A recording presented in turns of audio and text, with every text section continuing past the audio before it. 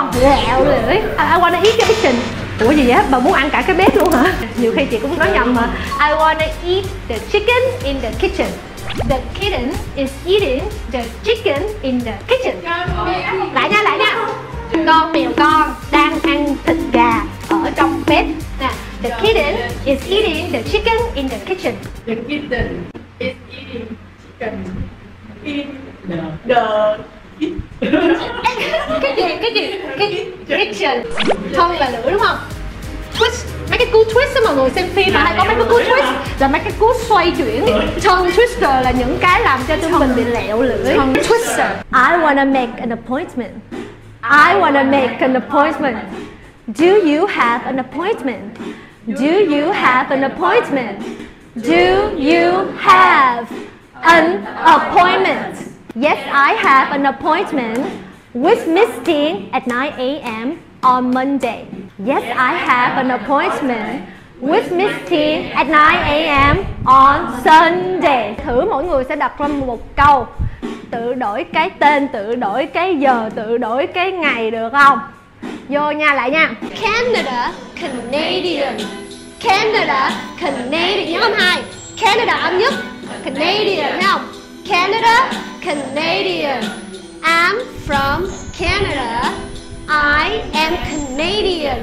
Rồi ở đây nói tiếng gì? English. Và một thứ tiếng rất là popular ở Canada là gì?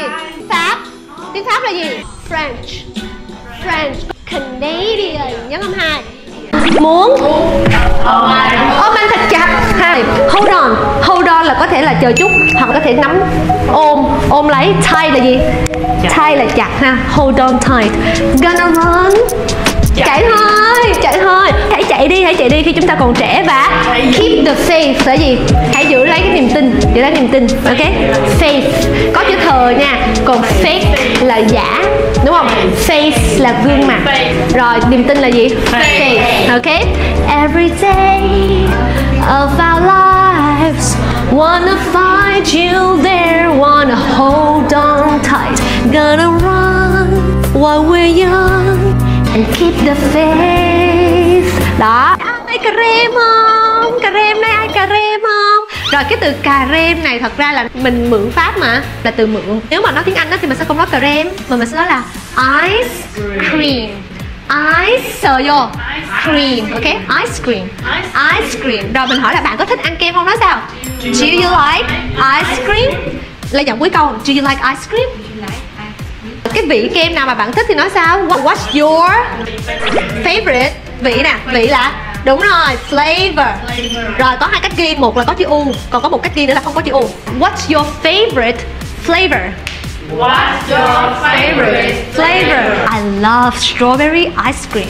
Bạn thường ăn kem khi nào nói sao? When do you usually eat ice cream? Đúng rồi, when do you usually eat ice cream with? In winter, in the winter. A lot of people love eating ice cream in winter, hoặc là in cold weather. It is boiling. It is boiling. Boiling bằng so hot. Freezing bằng so cold, okay? What's the weather like today? It is freezing. It is freezing. It's so cold. It's so cold. It is chilly.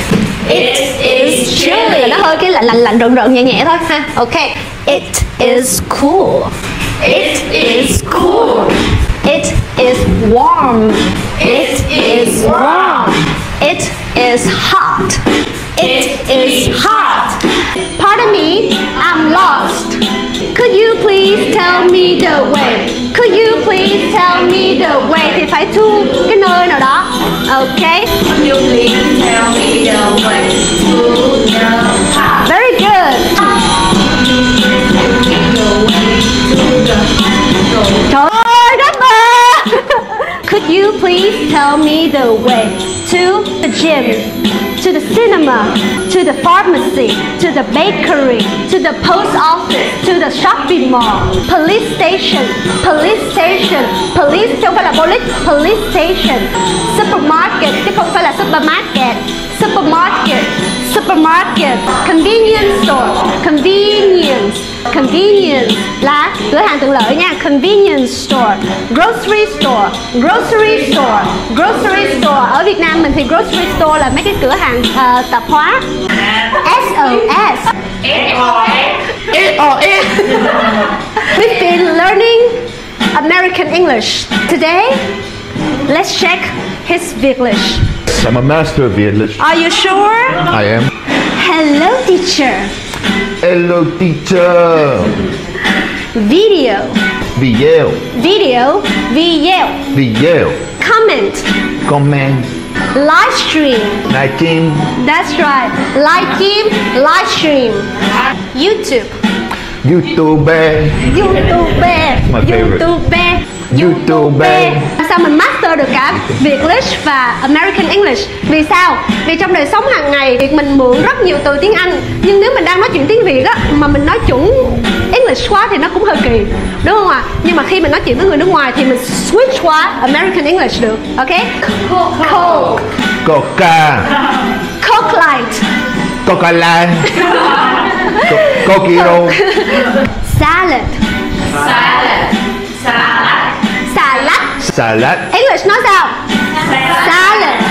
Salad. Âm đờ đuôi nha. Salad.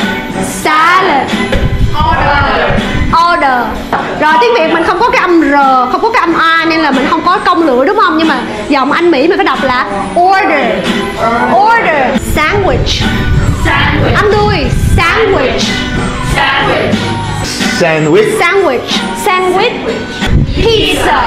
Pizza. That's right. Pizza. Beefsteak.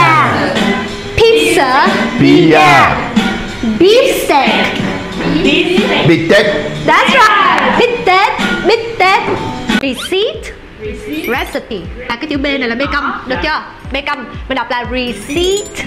Cái này á mình sẽ dịch nó là cái biên nhận. Còn á hóa đơn lúc mà em ăn xong á, mọi người ăn xong rồi hay nói là can I have the check please, can I have the bill please, thì họ đưa cho mình cái check đó báo giá sau khi mình ăn xong, nhưng mà mình chưa có đưa tiền. Cái hóa đơn nó đưa ra để mình thấy là bạn còn thiếu nhà hàng tôi bao nhiêu tiền, vui lòng trả đi. Nhưng mà cái receipt này nè là cái biên nhận, chứng nhận là tôi đã đưa cho siêu thị bao nhiêu tiền rồi. Rồi cái này mình đọc là recipe. Rồi bạn có thể cho tôi cái công thức nấu ăn của cái món này được không? Bạn có thể cho tôi công thức được không? Nói sao? Could you give me recipe? Okay, this is our family secret recipe. Là cái công thức bí mật của gia đình tôi không cho đâu. Ok, chứ không có nói I'm stressed nữa nha. Stress là danh từ, là cái sự căng thẳng, cái sự áp lực, cái stressed thêm ed nhưng mình sẽ đọc là stress tờ ha, ed này sẽ đọc thành tờ. Rồi có một từ nữa đó là stressful. Cái này cũng là tính từ, sẽ dùng cho ví dụ như công việc nè, cho một cái hoàn cảnh nào đó nó làm cho chúng ta căng thẳng. My work is very stressful. Công việc của tôi á nó gây ra rất nhiều cái áp lực làm cho tôi bị stressed, được không? I feel stressed. My job is very stressful. Đó, ok ha. Còn stress này là danh từ. I am under a lot of stress, a lot of pressure. Pressure cũng là áp lực luôn. I'm under a lot of stress, under a lot of pressure. Thì cái chỗ này lại thành danh từ. Còn đây là I feel stressed, I am stressed. Sợ tờ chứ